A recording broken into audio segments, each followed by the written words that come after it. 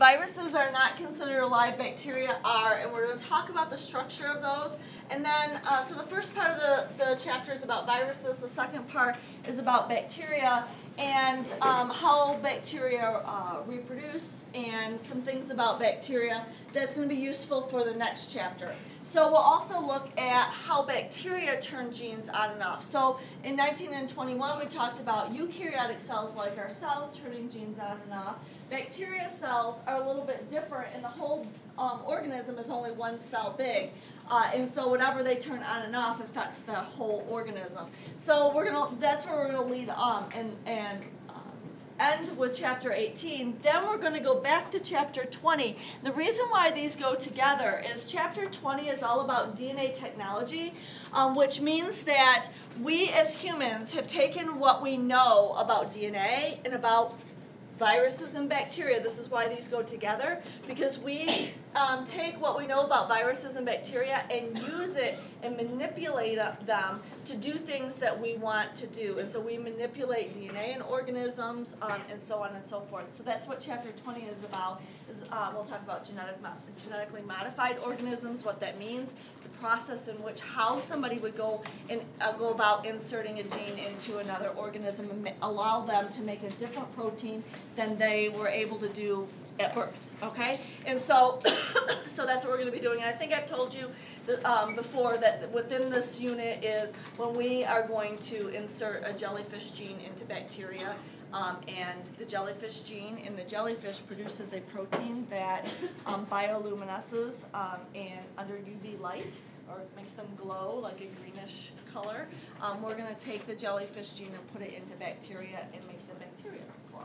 All right, and so that is, so really we're making, it's called a transgenic organism, or it would be a genetically modified organism because it does not have as a gene that is different than what it was born with from a different organism. All right, so that's kind of where we're going in this unit here. So, so that lab that I was just talking about, it's a pretty big lab. It's going to take 3 or 4 days to do.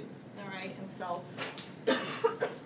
So this picture here shows you, just to give you a mental picture about sizes, this right here is the bacteria, the E. coli.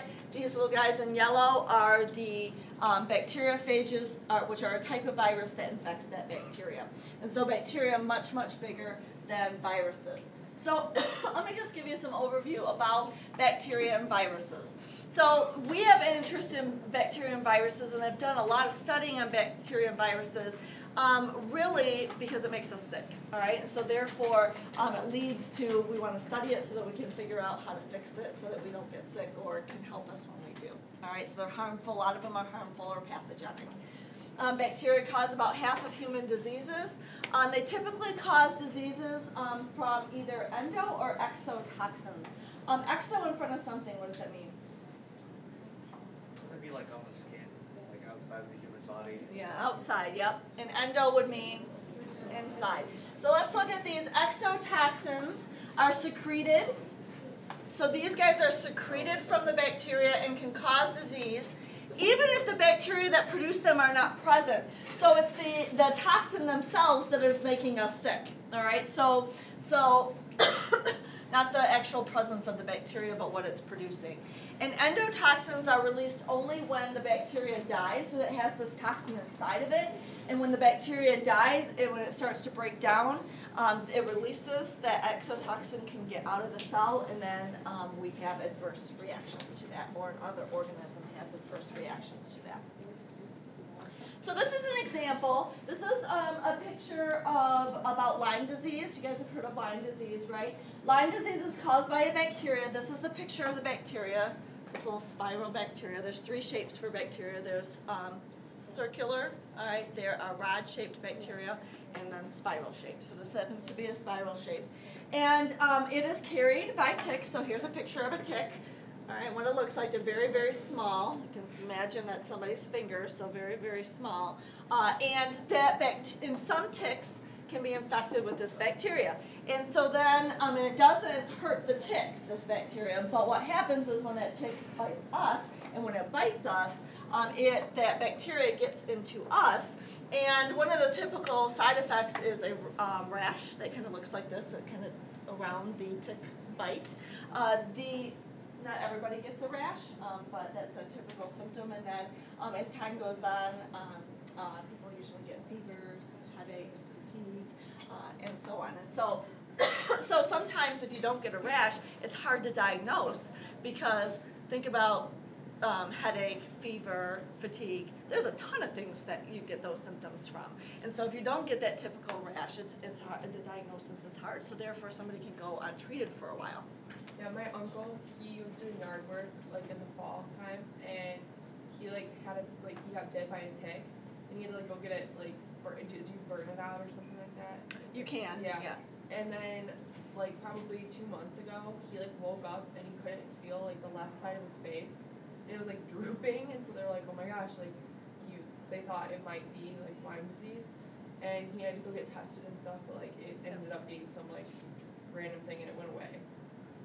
There's something called Bell's palsy that does that as well, that can go away. Yeah, it just went away. But yeah, that is a side effect, is one side of the face becomes droopy. Another side can be, because what it does is eventually if left untreated, because you can treat it with antibiotics and so on, and usually be fine if you get it early, but it affects your nerves and so on, and joints. And so another symptom is if you have a knee that's slightly swollen than the other one, that's another symptom that people get over time with that. So yeah, interesting.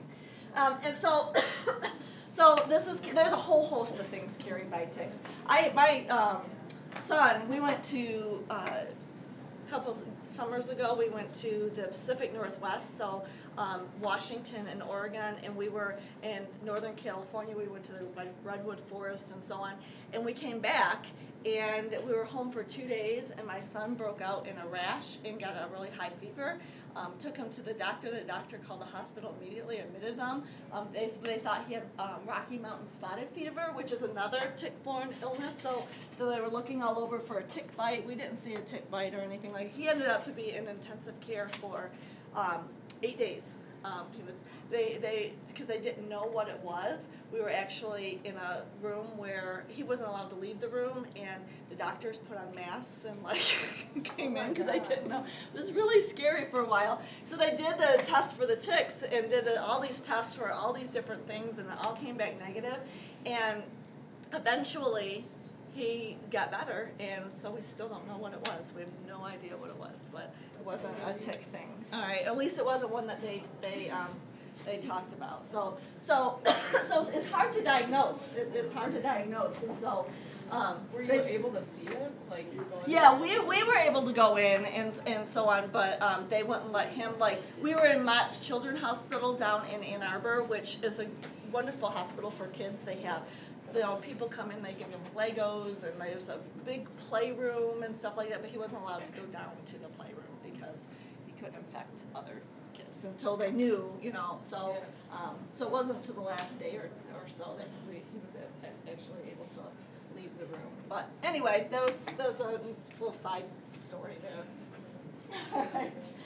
Off topic, but a little bit on topic, because that probably was a virus that he had to kick. But and so this picture, just to piggyback on that first picture, this obviously is not a real picture, but it shows sizes. So I've shown this before when we did the cell chapter, where here's the virus, here's the bacteria, and notice in the same picture here, you only get a fraction of an animal cell, and so therefore, notice that this right here, this is the nucleus here, so therefore, it is much smaller, the viruses, than any other cell. So let's just talk about the generic structure of a virus. We've talked about this before. It's a genome, which means the genetic material, enclosed in a protective protein coat. So that's the basic overview. They're not considered to be alive. The reason that they're not considered to be alive, anybody know? Ben? They cannot reproduce on their own. So they need a host cell with the appropriate things, because to make new viruses you need a genome, so let's say their DNA, and proteins. So what do you need to make new DNA? You need enzymes, DNA polymerase, helicase, all of those things. And what do you need to make new proteins? RNA polymerase. You have to be able to go through transcription and translation.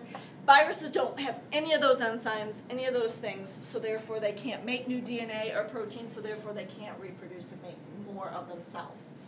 All right, so as the previous picture showed, they're very small, 20 nanometers in diameter, smaller than a ribosome. So usually in a cell, that's what the small and large subunit put together. Usually in a cell, the ribosomes are just like little dots. Viruses are the typical virus, even smaller than that. Viruses are classified based upon their genetic material. So we have learned that our genetic material is DNA, and most of the other organisms on Earth, their genetic material is DNA. For viruses, viruses are unique. They can have DNA as their genetic material or RNA. And then another new thing is that viruses can have single-stranded DNA. So everything that we've talked about so far, the DNA was double-stranded. They can have single-stranded DNA. And then also their RNA, we've learned that RNA is single-stranded, but some viruses actually have double-stranded RNA. So there's a lot of things that are unique about viruses. So they can have double or single-stranded DNA, or double or single-stranded RNA. And so they call them DNA viruses or RNA viruses based upon their genetic material. So that's the genetic material. Then the protein around it is called, the coat around it is called a capsid. And then some actually have structures that help to infect the host cell. They have specialized structures.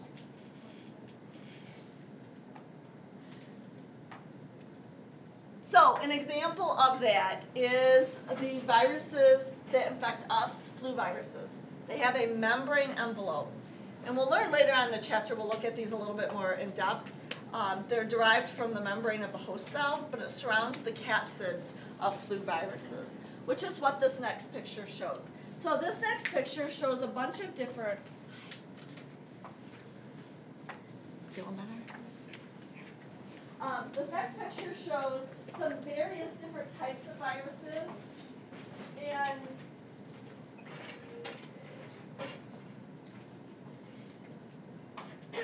and you can see that they have different shapes. But this one, the flu virus, the influenza,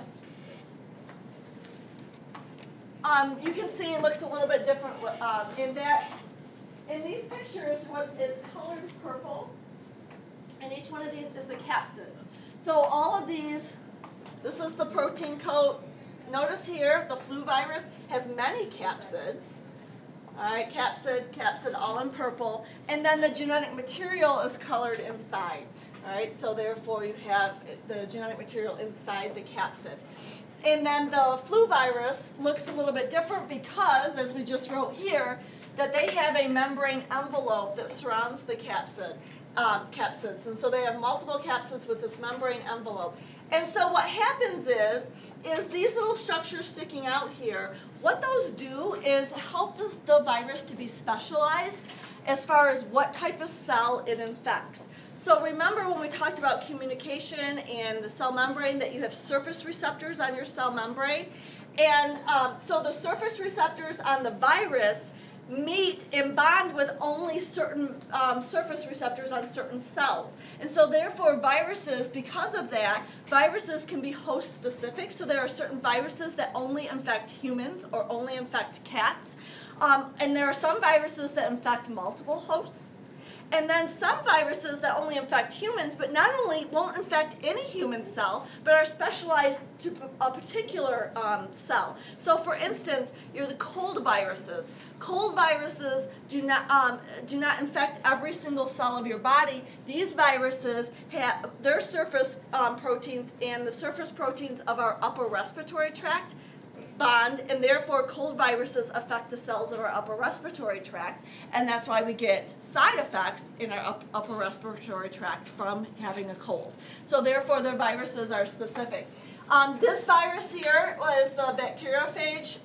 We talked about that before. That is the one that infects bacteria. So this is specifically for bacteria. Remember, this is the one I said reminds me of a scary toy. Right? So So that's your bacteriophage.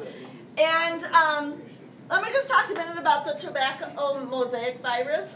This was one of the first viruses that was discovered. It's called this because it infected tobacco plants. So the tobacco plants had these spots on them, so they looked like they had something wrong with them. And so they were studying to see what caused this virus in tobacco plants, and couldn't find anything because they were looking for bacteria and so on. And so they figured that whatever is causing this in the tobacco plant is really, really small because you can't see it underneath the microscope. And so then what they did is they noticed that if they took a leaf from the infected tobacco plant and rubbed it on leaves of normal, not infected, that the normal ones became infected. So something was being transmitted. All right, so they had to rule out is it a toxin and so on. And so what they did is eventually using electron micrographs, you can see viruses underneath the electron microscope, they figured out that it was a virus that was causing this, and so they called it the tobacco mosaic virus. So they have some claim to fame because of that. All right, so there's that guy. All right, so viruses can only reproduce within a host cell, which is Ben said, which is why it is not considered alive. Each type can infect a limited range of host cells, which is what I just talked about. And the quote-unquote fit is between proteins on the virus surface and specific receptor molecules of the host surface. So do they fit together? And if they don't, that virus will not infect that particular cell. So as I said, some can infect several species, others infect only a single species. So some examples of that occurring, you guys have heard of the West Nile virus, right? West Nile can infect mosquitoes, birds, horses, and humans, so you can see a wide range of host cells, versus the measles virus only infects humans. And so, so the specificity varies from virus to virus. And then, as we said, the measles virus only affects humans. Most viruses that infect eukaryotic cells like ourselves attack specific tissues. So I use the example of the cold virus only infecting the cells of the upper respiratory tract. Another example, the AIDS virus, AIDS virus is HIV, all right, binds only to certain white blood cells. So in this chapter we talk a little bit more about the HIV virus. It's in a unique class of viruses in the way it affects its cells. So it affects the cells of the immune system. So a viral infection begins when the genome, the DNA or RNA of the virus enters the host cell. So the host cell puts in its genetic material. Once inside, the viral genome takes over its host, causing the cell to copy the viral nucleic acid and manufacture viral proteins. Because that's, remember, and essentially all a virus is, in the most simplest sense, is their genetic material wrapped around proteins. So to make new viruses, it's fairly simple. You just need to replicate the genetic material and use that genetic material to make new proteins. And so the host cell that it infects provides all the things that the virus doesn't have. So what do you need? You need nucleotides, you need amino acids, ATP for energy. You need all the enzymes, DNA polymerase, RNA polymerase, all those things that the bacteria does not need. All right? And so that's what this picture, we're going to run out of time, aren't we? All right. So we will, I'm going to do a little video here. Second, it made it all the way to the lysogenic cycle. What? How did it get all the way to the lysogenic cycle? What? Like, I saw first album. First album make all the way to the lysogenic Yes, cycle. we did. Yeah. But you know what? First hour, I didn't have,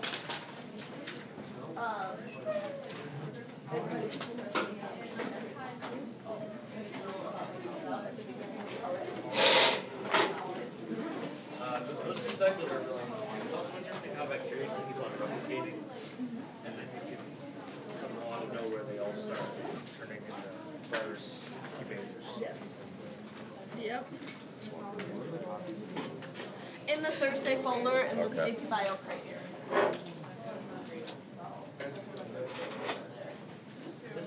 think Ebola has a similar shape to the tobacco mosaic virus as well. It's a long. And then I think I saw like circles around the entire cell. Like it has all the binder proteins that are kind of like Around the virus. like the amount of virus that like encompasses the cell. It's like one of them is very long and skinny.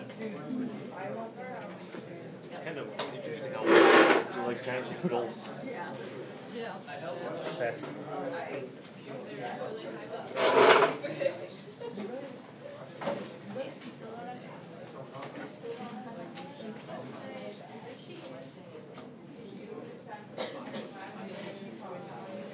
Yeah, Bailey, like.